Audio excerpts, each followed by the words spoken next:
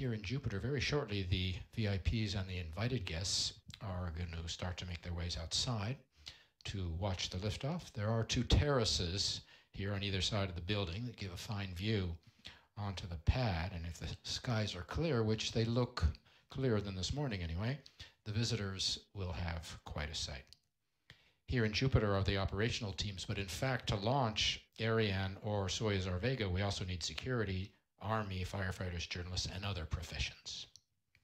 Split screen image here showing the propellant feeder arms in the middle of the launcher, liquid hydrogen on the left, liquid oxygen on the right. What are they doing? Well, they're putting propellant into the upper stage tanks.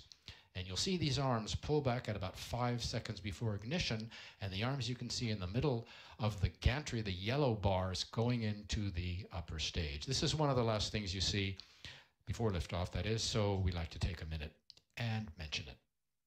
Minute and a half to go. GSAT-17 arrived here on May 15th and went right to the satellite preparation buildings. Inmarsat, Hellas Sat arrived the week after on May 23rd and began its tests. You're going to hear the DDO call out the one. À tous de DDO, attention pour moins 1 minute. All those tests now to ready the launcher are over. Everything that has had to be done has been done. Top à 0 moins 1 minute. We're into the final 60 seconds. Give us a chance to say hello to our friends at ISRO in Bengaluru, to our friends at Arabsat, to Inmarsat tonight in London, Hellas Sat people in Athens and in Larnaca in Cyprus, to the Thales Arianespace teams in Cannes and Toulouse. Hello locally to the Kourou, Sinemari, and Cayenne sites, to our industrial partners, ISA and CNES, and to all of you following the broadcast on the internet. We hope you are enjoying it. If you're not settled in, pull up a chair and enjoy the launch, because we're going to cut away and let you listen to the DDO, and he will call out the final seconds. Remember, the cryo arms will open at about -7 seconds. À tous de DDO, attention pour le décompte final. 10, 10, 9, 8, 7, 6, 5, 4, 3, 2, 1, top. Allumage Vulcain. Allumage UAP, décollage.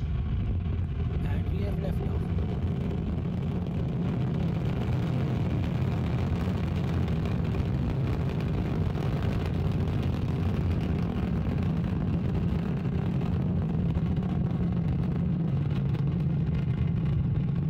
Les paramètres bord sont nominaux.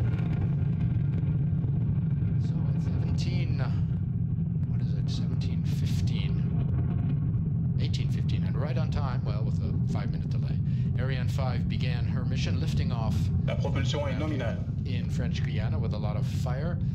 Nice shot of the birds on the port side as she took off. I don't know if you could see that. The DDO is saying that everything is going smoothly on board as Ariane begins her mission, the 7th for Arianespace. Tous les paramètres à bord sont normaux. 2 new satellites Supersonic approaching max for new speed. services for new customers around the globe. The 2 boosters are providing 90% of our thrust right now, propelling the launcher along her trajectory at an ever higher velocity. 774 tons is her mass at liftoff. She's burning 5 tons of fuel per second, 2.5 tons in each booster, plus the core stage in the middle is burning another 300 kilos of fuel every second. And Ariane 5 now following the program in her onboard computer, which is located on the upper stage. This gives all the orders, including stage separations, which we will La propulsion est nominale, la trajectoire est nominale, tous les paramètres à bord sont normaux. propulsion and trajectory normal, says the DDO. We're in the first of 4 flight phases. We'll describe each in turn and in detail so you can follow Ariane as she heads east across the Atlantic. Right now, the first flight phase. The single first stage engine and the 2 boosters are burning. The boosters will each consume 240 tons in just over 2 minutes, another 20 seconds roughly for them to burn. They'll be the first to be extinguished. You'll hear that also, Tous les of course, from paramètres the à bord sont DDO. normaux. We're 15 kilometers from the pad here in Jupiter, and the sound is just Séparation coming des over. 2 EAP. And we have boosted All right, those are separation. the separation of the 2 boosters. You saw that. The DDO confirmed it. By now, This is what it looks like up first there. stage There's has burned one so much fuel that on it the cannot left-hand actually side lift of the its weight vehicle, on its outside of out of the camera Now, range. this is Before the essentially boosters the are point empty, of their low push thrust diminishes, weight and the ratio. onboard computer, the same one, senses this drop in acceleration and separates them, and they fall 500 kilometers from shore into a protected area. French Guiana was in part, remember, chosen Tous as les a base paramètres à for bord its sont opening normaux, la on propulsion est the ocean, nominale. launches posing no threat to local population. Take a look at the bottom of your screen. On the left, altitude, on the right, our speed. We're over 100 kilometers, and we're past 2 kilometers per second.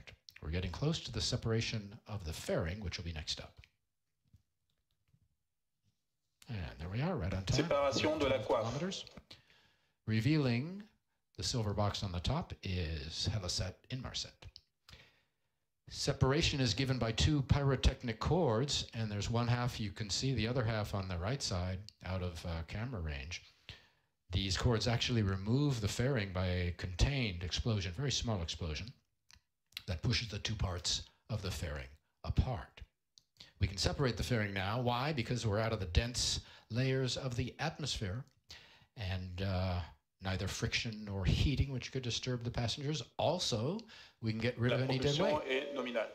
The fairing weighs almost 2.5 tons, so we don't need it anymore. We let it go.